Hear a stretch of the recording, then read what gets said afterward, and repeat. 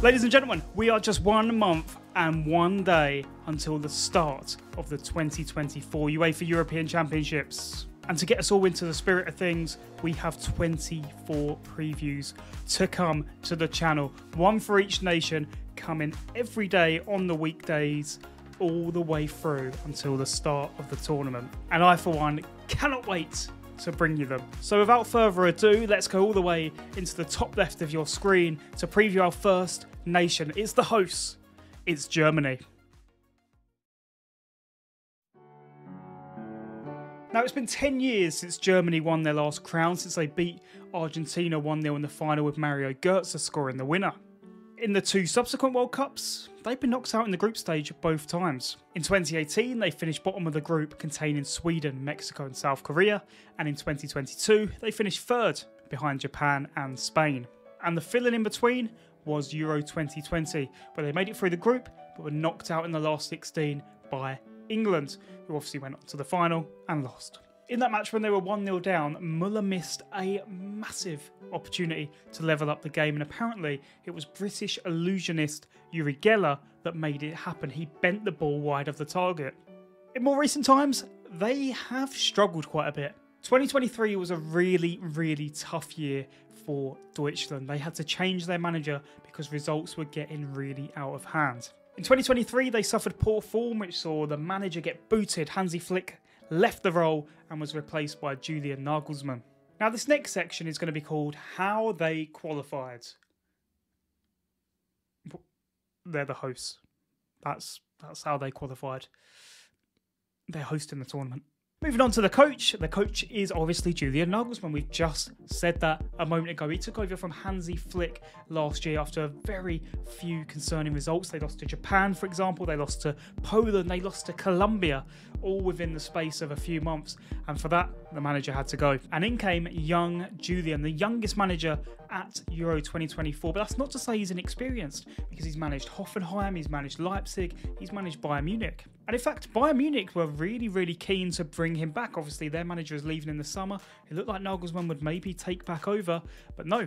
He signed a longer extension with the German national team to take him to the end of the 2026 World Cup. In terms of the players, we have the captain of Ilkay Gundogan, who's been around now for a very long time, from his spell with Dortmund to his long period with Manchester City, and now, of course, he's in La Liga with Barcelona, and he's a Champions League winner. He's won it all.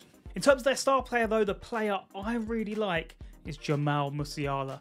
A fantastic dribbler of the ball. He's in, he's out. He's just a sublime talent to watch. And if they can get him firing, get him fit, then he will be my danger man. But in terms of the one to watch, the one that perhaps isn't the biggest name to perhaps your casual audience, and that is Florian Wirtz. Big football fans will know he has dominated with Leverkusen this season, who are going to go and win the league. But he's still mostly only known inside Germany. A lot of the wider audience hasn't quite found him yet. And I tell you what, he could be the one that really lights it up for Die Mannschaft. In terms of other observations, there's a few things to note when it comes to this German team, and that is that they have a very experienced core at the heart of it. Obviously, we've spoken about Gundogan, but they also have Kroos, they have ter Stegen, Neuer, Müller, Rudiger, and Joshua Kimmich, all within their ranks. If I was going to pick a concern, though, it would probably be the lack of a real number 9. They've tried Kai Havertz there. He's obviously been playing there for Arsenal, but Nagelsmann doesn't look like he's been too blown away by his performances there.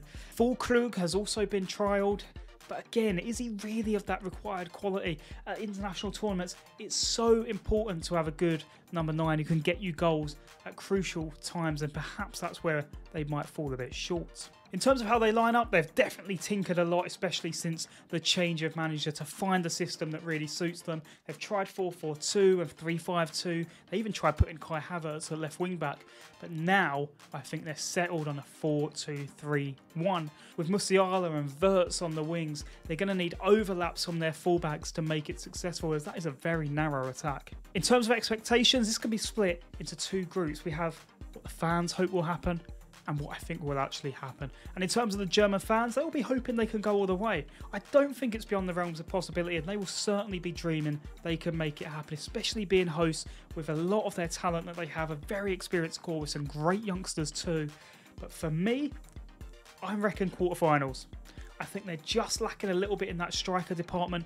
I think perhaps they've not had the preparation time that the other nations have had. They've obviously changed manager, but also they've been only playing friendlies now for about the last year or so. They've not had the qualifiers that the other nations have had. In terms of the odds though, 6-1. 6-1 and third favourites. A lot of people seeing the fact they're at home as a massive advantage. And obviously, we're talking about Germany here. We're talking about one of the best international teams of all time. Won so much, won so many World Cups and European Championships.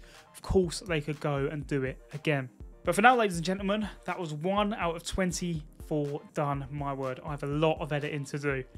But we will be back, like I say, every weekday, Monday to Friday, up until the tournament starts. And I cannot wait to keep bringing you these previews. If you enjoyed it, please let me know by leaving a like on this video, subscribing to the channel. I promise you I won't be bombarding you every day to do so. But if you can subscribe and like right at the start of this series to help boost it to the masses, I would be so very appreciative.